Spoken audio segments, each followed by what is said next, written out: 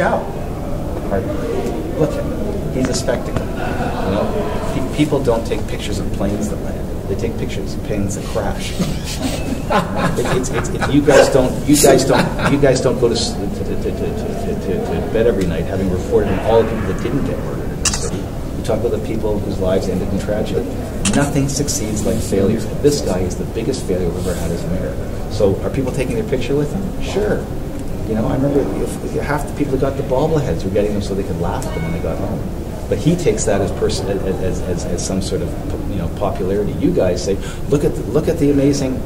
When you guys point your cameras some way, people don't continue jumping. You know, when you're doing a live hit and people are jumping behind you, and then you switch your location and people start jumping behind you again, it's not because you're popular. It's because they want the picture.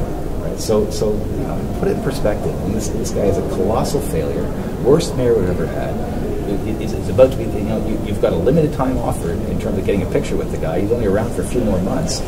So he shows up at an event and people are, you know, taking pictures. It's a big deal. That doesn't impress me. It doesn't, and they certainly isn't going to translate into votes. Well, I think that's just pulled the words out of my mouth. I think he thinks that he's hedging his bet that might translate into votes. Drunk on his notoriety, you know, which is the first time he's been drunk on something that's legal.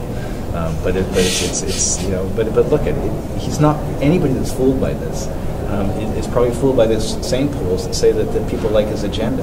I can tell you those very same polls say they don't like him. You know, and he thinks he is his agenda. He thinks his agenda is him, and he may be wrapped up and delusional in that environment. That's fine.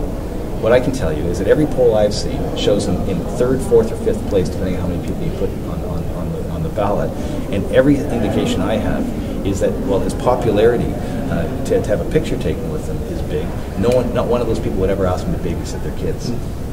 So is there a public spectacle? Bloody right there is. We're all living through it.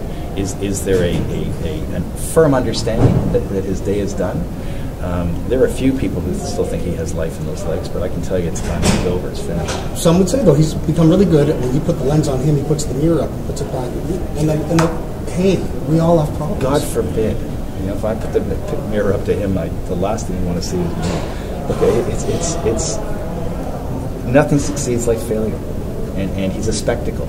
And if people confuse his notoriety with political currency, let me tell you, he's bankrupt. It's over. It's done. And do people want to take a picture with him? Sure. You know, you take a picture with Rob Ford, you send it out there, you might become famous too. I mean, it's no different than taking a picture with Pamela Anderson or Justin Bieber, where apparently there was two of his colleagues on the streets of New Orleans last week. They're not going to win the mayor's race either.